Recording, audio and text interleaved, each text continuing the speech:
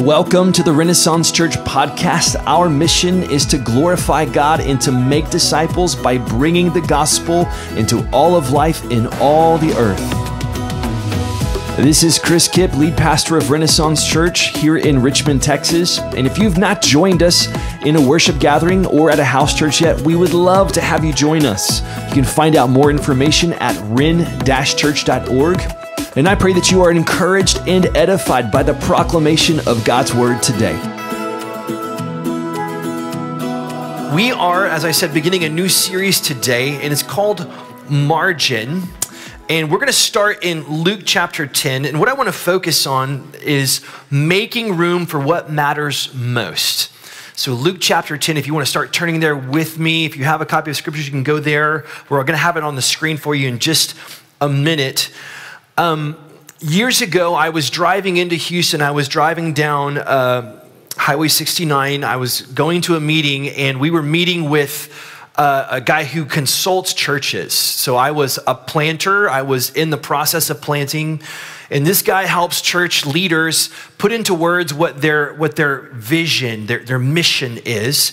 And so I was just kind of puzzling in my mind over like, gosh, what's going to happen in this meeting? And like, what's God putting in my heart right as I'm driving? And on the way, I'm like one of the first people on this massive like 6-car wreck in the middle of 69 where it's like, I see it and cars start going everywhere. And in the middle of this whole, 6-car wreck, there is one car and it looks like smoke's coming off the hood. And I have that, that adrenaline response whenever you're like, you see that and you have to slam on your brakes, right? So I have this this thing going on inside of me. And as I'm sitting there kind of collecting myself, a man in army fatigues runs past my truck and goes right towards the smoking vehicle. And God bless people like that, right? My first thought was like, everyone stay away from the smoking vehicle, okay? But then I had this other thought. Chris, you're a pastor. You should go help them. And so I get out of my truck and I run towards this car with the smoke coming off the hood. And there's a guy in the car. Thankfully, it's just steam. We can tell it's not smoke. It's just steam coming off. It's not going to blow. And there's a guy, and he's so in shock. He's shaking, and he cannot say anything. He can't unlock his phone so that we can call somebody. Like, he is completely incapacitated. There's blood, there's broken glass. And as we kind of assessed the situation and we called 911, I said, I'm a pastor, can we pray for him? And everybody there was like, yes, please. And so we prayed over this guy, and we're praying over a beautiful moment. And in the middle of this beautiful moment of strangers praying for this man in the middle of the highway, the people that have now lined up along 69 start to get angry. And I'm like in mid-prayer, and it's like, throwing the bird, and everyone's like yelling at each other. And it was just like this crazy mashup of like the most beautiful thing you've ever seen and like the worst thing you've ever seen, all within like a few feet of each other. It was crazy, okay? And as I reflected on that, I got back in my truck and I started driving, and this thought came into my mind. It really felt like it was from the Lord, from the Holy Spirit. And it was this: helping people become people again. Like, if I could say, like, what is the desire of Jesus for our church is that he wants to help people become the people that he created them to be. And as I thought more about that event, I've thought, it's so easy to say human beings are so selfish and so sinful, and can you believe those guys did that, right? And it's easy to point the finger at selfishness and sinfulness, but then I started to wonder, what if those are people who are marginless? What I mean is, when you're so wound up on the inside and then one thing happens and it throws off your day, what comes out of us is anger, frustration, flipping the bird off. Hopefully you don't have your Renaissance Church sticker on the back of your car when you do that, right? Please don't do that. What if they were marginless people? How many of you would say that you occasionally or somewhat often feel stressed? Can I just see your hand real quick? Just occasionally or somewhat often feel stressed? Yeah, me too. That's me. If I asked how you're doing, you would probably say busy. How many of you would feel like, yeah, like we're just busy right now? Busy? Yep. How many of you would say that finances have felt tight or you felt some financial stress? Yeah, a few of you? Yep.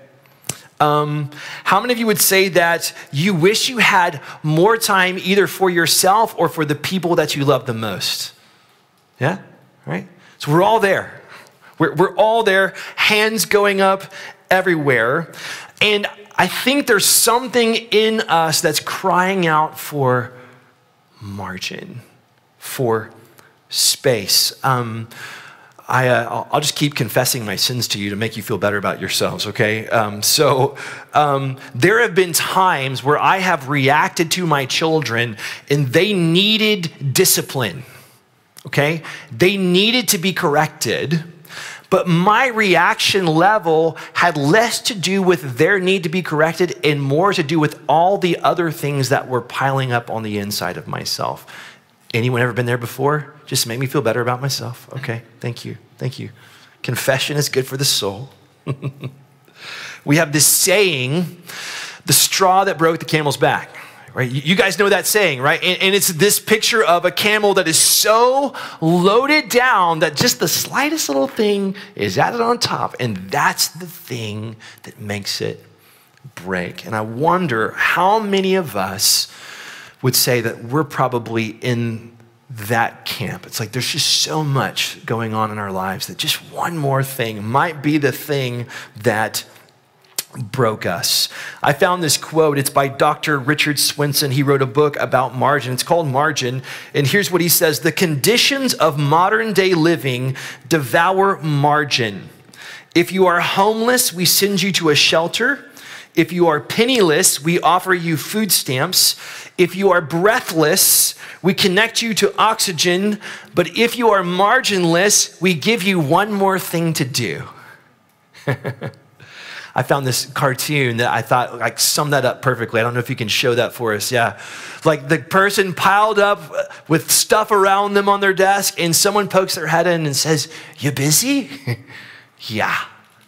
Most of us are feeling that in our lives.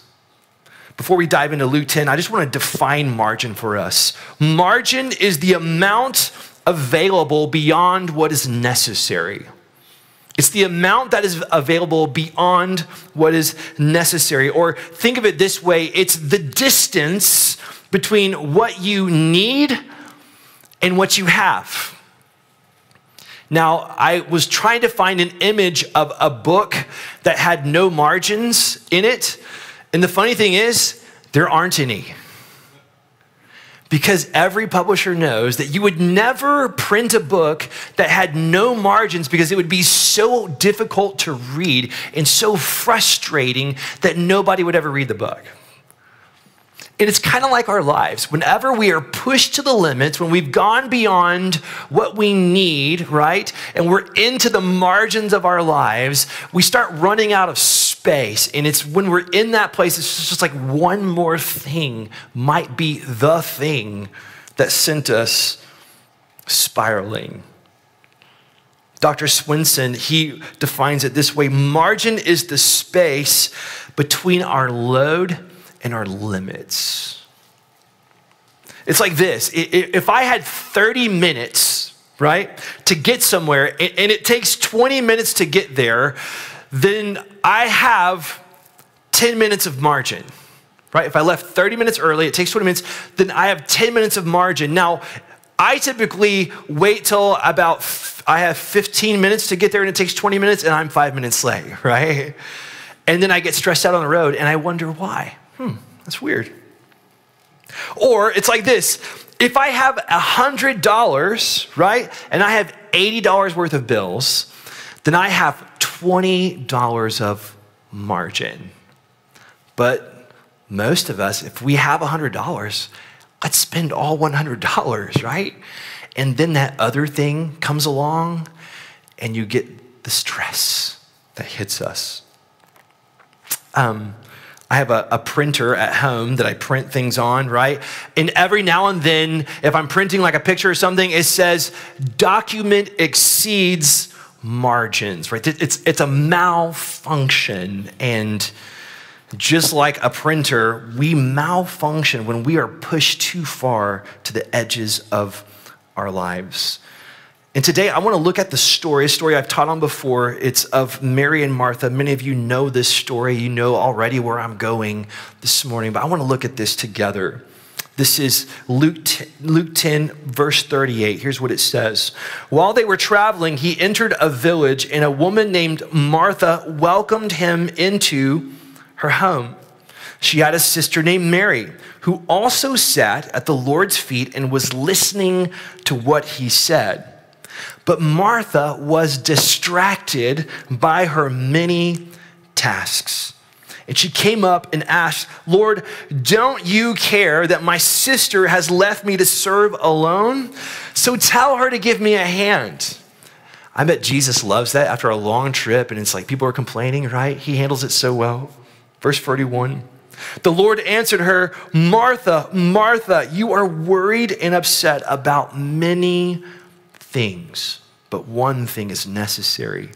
Mary has made the right choice, and it will not be taken away from her. This is the word of the Lord. So picture that, okay? Jesus comes to town. It's not like our time where people can call you. Like, I don't know if have you ever hosted Thanksgiving? A few of you, yeah, you've hosted Thanksgiving. And you knew, hopefully, months in advance, maybe weeks in advance, that we're going to be doing this. And so you had some planning and some foresight. But these guys, there was no like texting or emailing beforehand. It's like Jesus rolls into town and Martha's like, come on.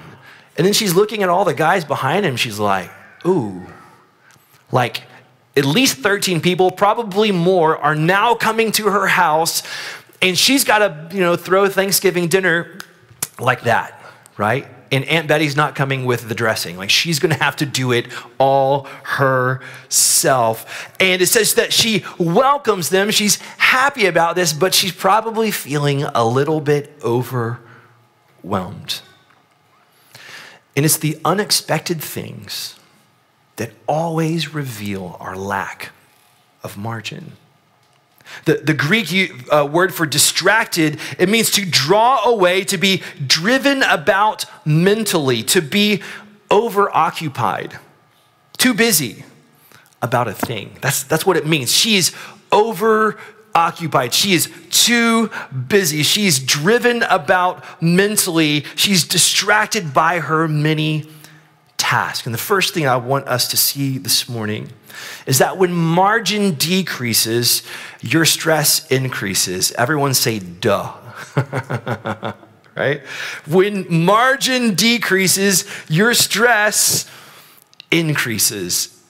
And Martha's feeling the stress. Dr. Hans Selye, he's the late Canadian endocrinologist and the father of stress research. He defines stress as the non-specific response of the body to any demand made upon it. The non-specific response of the body, meaning it's like it could show up in lots and lots of different ways. It could show its ugly head in many different ways. It's a non-specific response to any demand that is made upon it. And it's not the circumstance, it's the response to the circumstance.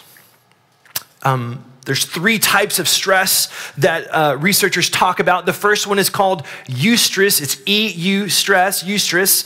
And it's the good kind. It's like if you've ever played a football game, guys, and you were psyching yourself up beforehand, right? You had your song that you put on and you're like, come on, let's go. Or like soccer dads, and you drive your kid out to the soccer field and you have Eye of the Tiger because you're like, come on, son, let's get the eye of the tiger, right? Like let's get pumped up today, right? That's a good, that's kind of a positive stress. And it's a challenge that causes us to be open and resourceful and creative. It's like the deadline at work it's reasonable and it's pushing you and it's good. It's like, this is a good push. Moms, it's that thing in you that hears the cry in the night and jumps up and is like, I'm there. There's something in you. It's like it rises to the challenge of the moment. It's a good stress. But the second kind is called distress. And it is what you think it is. It's what we mean when we talk about the word stress. It's when the stress volume becomes negative or destructive. It's when we start pushing outside the margins of our life. This requires management. It's where we recognize it and we sort of try to go positive with it, okay? But then there's a third kind, and maybe you felt this before. It's called hyper stress. Anyone ever felt some hyper stress? You've ever been through like a crazy difficult season of your life, right? I have. It's an excessive volume of stress. It's prolonged distress. It's way outside the margins. Like if you were writing it on paper, it's like filling up every part of the margin of your life. And this is not, this is beyond management. This means we have to reduce stress in our lives. The American Psychological Association in a 2022 study said that 76% of adults said that they have experienced health impacts due to stress in the prior month, like the month before the study. It included headache, fatigue, feeling nervous or anxious, and or feeling depressed or sad. They found that 7 in 10 adults have experienced additional health impacts due to stress, including feeling overwhelmed, experiencing changes in sleeping habits, and or worrying constantly. So if you felt stress, you're not alone. Like statistically, 75% of us in this room are probably dealing with stress on some level. In Martha, she's feeling it. She's getting worked up as she sees this crowd coming to her house. And if you've ever been stressed out, you know, husbands and wives, and your spouse is sitting on the couch in the most peaceful state, maybe they're just browsing the iPad or catching up on a show. Maybe they have their Bible open, and inside, you're angry, right? You get kind of mad because you're like, how could you be so calm? Don't you know the world is falling down right now? And that's what Martha's feeling in the moment. And the biblical truth that is on display is this: you and I are limited creatures. We serve a limitless God, but we are limited creatures. Don't get me wrong, you're very capable. I know, right? There is a space on the paper that inside the margins, like that's you. You are all over that. You are capable of that, right? But you are not unlimited in your capabilities. You're not unlimited in your capacities. Genesis 1 and 2, if you follow the story of creation, you see that God creates day and he creates night. And night is when we're supposed to be resting. He makes Adam to work in the garden, right? He makes Eve to help. They're working together. They're doing stuff. But then there's a point in the day called the cool of the day where God comes and he walks with them. And it's a picture of relationship and time and pleasure and play. Later on, God would institute this thing called a Sabbath day. I was at our local coffee shop the other day, and one of the young workers in his 20s, he comes out of the kitchen and he gives me my food, and I say hi to him. I said, how are you doing? He goes, I'm just so tired. It's like I just need a day to not do anything. He doesn't come from a Christian background. I was like, have you ever heard of a Sabbath day before? He's like, no, that sounds familiar. Like maybe Black Sabbath, like the band, right? Or something. I don't know what he's thinking. And I'm like, yeah, it comes from like Jewish law. Like God creates the world in 6 days, and on the seventh day, he rests. Not because he's tired, but because he's showing people how to live, that they need rest. He's like, oh. And I think he was looking at me like, are you converting me right now, right? I didn't go all in on Jesus at the moment. We're finite, limited creatures. Psalm 103, verse 14, it says, for he, talking about God, knows what we are made of, remembering that we are dust. Did you know that God doesn't expect you to do everything and be everywhere and say yes to everything? He does not expect that from you. But the thing is, we live in a world of progress. 200, 300 years ago, at nighttime, you had to go to sleep because guess what? There were no light bulbs in your house. There was no Netflix to watch. There was no glowing screen in your hand. It's like, well, I don't want to burn up the candle, so I guess we'll just go to bed right now. And then we'll get up in 12 hours and we'll start working. They used to have this thing called it was like a midnight, like they would wake up after like a good 6 hours and they would hang out and talk. And then they'd go back to bed for their second sleep. If you read documents from that time period, they talk about their second sleep. And then they would get up with the sun and start working. Does anybody else want a second sleep? Amen, right? That sounds fantastic. I think I was born in the wrong time period. But now we have progress, and the push of progress is more, and it's better, and it's faster. And the books and the self-help stuff is all about hacking your life just to get a little bit more out of it. And let me tell you, if we live that way, we're going to burn ourselves out. And it's actually not what God wants from you. In verse 40, Martha asked this question, and it's a revealing question, right? She says, Lord, don't you care that my sister has left me to serve alone? So tell her to give me a hand. And this is interesting because whenever we get pushed beyond our limit, what happens is things start to go haywire. And one of the first things to go haywire, it's this, and it's my second point. When margin decreases, relationships suffer. Anyone else found that out before? When margin decreases, relationships suffer.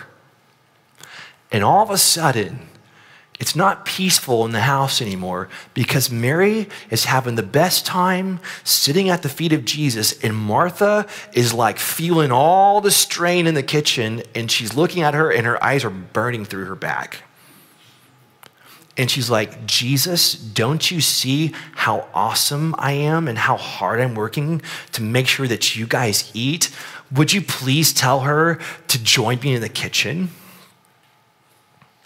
Relationships begin to suffer. There's 3 spheres of relationships: relationship with God, relationship with self, and relationship with others. You were made for all 3 of these things, okay? And I would make an argument that if one of these is missing, the others are going to suffer. So this relationship with self, Martha is distracted on the inside. She's feeling all the pressure. She's got all this stuff building up inside of her. It says that she was worried and she is upset. And Martha is maybe feeling all the expectations. Maybe she's the one, kind of like me, that's kind of a little bit OCD about her kitchen or her house. And she's trying to make sure that the toilet paper matches the curtain, the shower curtain in the bathroom, right? She sees a spot on the trim of the door and she's like, oh my gosh, there's a black spot on the trim and people are coming right. Maybe she's feeling that way. I don't know, but she's feeling all this pressure on the inside. And so internally, she's a mess. Then relationship with others, she's angry with Mary. She's frustrated because Mary is just chilling at the feet of Jesus. And then relationship with God. She's missing out on time with Jesus in her living room. Every sphere suffers. The thing is, misery loves company, doesn't it? And when we're miserable, we just want to spread that around. Let's get everybody stressed out. Come on, right?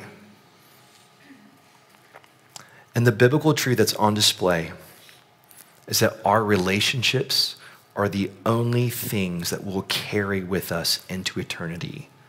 Can I say that again? Our relationships are the only things that will carry into eternity. 1 Corinthians 13:13. Now these three remain. You probably have this bumper sticker. You have it stitched on a little thing in your house, right? These three remain: faith, hope, and love. But the greatest of these is love. Why? Because when you're in eternity, you're not going to need faith anymore. You will see him face to face. You don't need hope anymore because all your hopes have come true. You are with the Lord. The only thing remaining, the only thing that you will carry with you from this life, it's not your faith, it's not your hope, it's your love. There's this interesting passage, Luke 16, verse 9. And here's what Jesus is talking about, worldly wealth. And he says, I tell you, make friends for yourselves by means of worldly wealth so that when it fails. Now he said, when it fails, they may welcome you into eternal dwellings. What? So when I see you in eternity, the things that we did here I'm going to remember those things and it's going to matter to me. And I'm going to say, come on over, bro. Hey, thanks for that 20 you spotted me that one day. That was so awesome, right? Thanks for letting me borrow your lawnmower. I should have brought that back to you. I'm really sorry, you know? It's so interesting that it's the relationship that we carry with us into eternity. And here's what Jesus, I think, is trying to get her to understand and getting us to understand is that we can sacrifice ourselves on the altar of the urgent and miss what is actually significant. It's your relationships. And Jesus, his response is so kind and it's so gentle. And here's what he says to her. He says, Martha, Martha, repent, woman, you are in sin. No, he doesn't say that. He says, you are worried and upset about many things, but one thing is necessary. Mary has made, get this, the right choice. You're working so hard for me in the kitchen. Awesome, great. But Mary, she made the right choice, and it will not be taken away from her. Here's the third thing. You have the power to choose your margins. Mary made the right choice.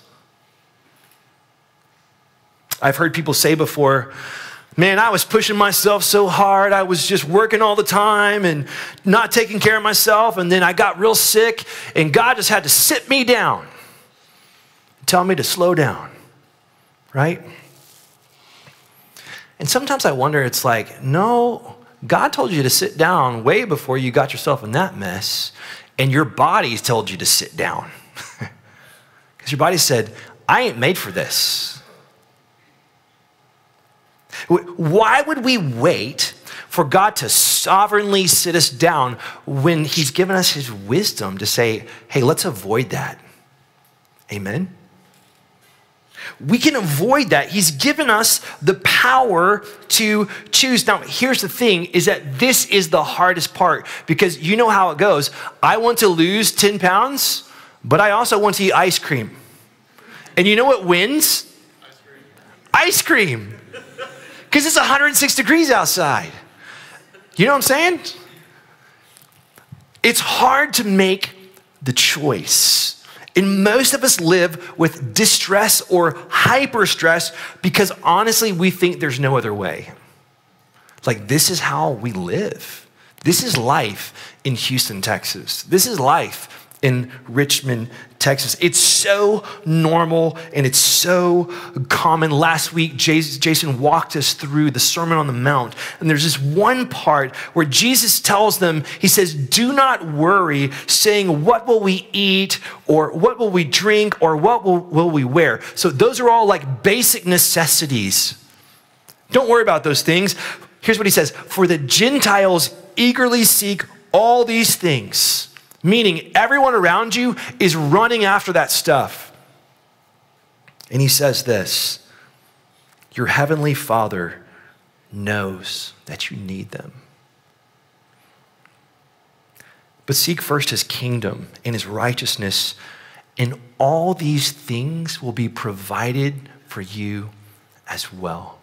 What Jesus points to, and it's the reason why we have such a hard time making a choice, is that we trust in our own efforts outside the margin of our life. If we would just work a little harder, spend a little bit more time, maybe just push ourselves a little bit more, maybe pick up that extra 30 minutes in the morning or 2 hours in the evening or whatever it is, like whatever you're pushing yourself to do, right? If we'll just push a little bit harder, everything is going to be okay. And we're trusting in our own efforts more than we trust in God to fill the gaps in our life. He knows that you need them. And he was actually going to provide them for you. Jesus reveals a core issue of trust for us. And so what would happen if we trusted the Lord more? Because we know what happens when we max ourselves out. We have this sort of little joke on Sundays when we say, what do you want to eat for lunch? And everyone says, Chick-fil-A. And Chick-fil-A is closed on Sundays. It's my Chick-fil-A. Anybody know that? No, we don't need to go there. We don't need to go there. Closed on Sundays. And guess what? Monday through Saturday, there's like 3 lanes of cars circling the building. Have you ever thought about that before? There used to be these things called blue laws in America, and you couldn't do anything on Sunday. Really? It's like, let's go to the store. Oh, wait, it's closed. We can't. I guess we're just going to sit at home, right? Now that's all changed because of progress, and thank you for Chick-fil-A that's closed on Sundays. Because here's the thing, you might make less money if you did less. It's possible. But it's also possible that you might be a little bit better at your job because you took a little time to rest. You might get less done, or you actually might get more done with the time you have because you took some time to rest. There's these blessings that are hidden in the way of the Lord. It really is the best way to live. If we will just trust him and lean into his provision, I believe your life's going to actually get better by simply making the choice. Lastly, let me close with this quote. This is from Richard Swenson's book, Margin. He says, marginless is fatigue. Margin is energy. Marginless is red ink. Margin is black ink. Marginless is hurry. Margin is calm. Marginless is anxiety. Margin is security. Marginless is culture. Margin is counterculture. Marginless is the disease of the new millennium. Margin is its cure. When Jesus told Martha that what Mary had chosen was better and that it would not be taken from her, just think about what he's saying. What he's telling her is that if she would have welcomed them into the door, poured a few glasses of water, and sat down, that would have been better. Better. So I think for us, there's a change of our mindset to really think about what is actually better. When margin decreases, your stress increases. As margin decreases, our relationships suffer, and you and I have the power to choose our margins. I need margin. How about you? Yeah. So how's your stress level this morning? I'll be honest, as I was reading books about stress, I felt stressed out. I was like, oh my gosh, I'm getting stressed reading about stress. Are you distracted? Are you worried? Are you upset? How are your relationships? God, self, others? Are you trusting your own effort more than you're trusting God? And what I want to ask us to do this morning, okay? I'm not saying go sell everything and lay it on the altar and here's what I'm saying today, is I want you to just ask Jesus, what is better than what I'm currently doing? I want you to ask him that. Thanks for listening to this episode of the Renaissance Church Sermon Podcast. To support our work, you can like, share, subscribe, or you can donate at ren-church.org.